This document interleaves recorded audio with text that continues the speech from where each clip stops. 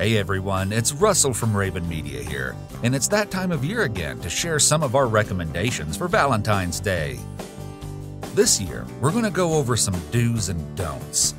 Okay, you ready to get started? Well, it's Valentine's Day, so sharing special small moments, not doing anything big or expensive, just reminding each other that you care. Do.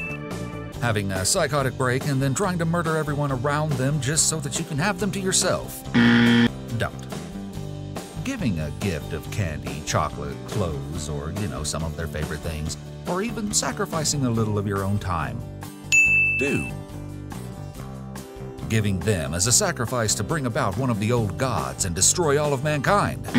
Don't. And for those in new relationships or going on one of their first dates or anything like that, you don't have to share all the same interests, but it is important to share some. So, letting them know you're an avid online gamer? Do.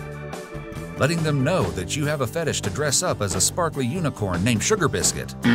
Don't. That's all for this year's recommendations. If you like these, tune in for more. At Raven Media, we're here to make relationships stronger.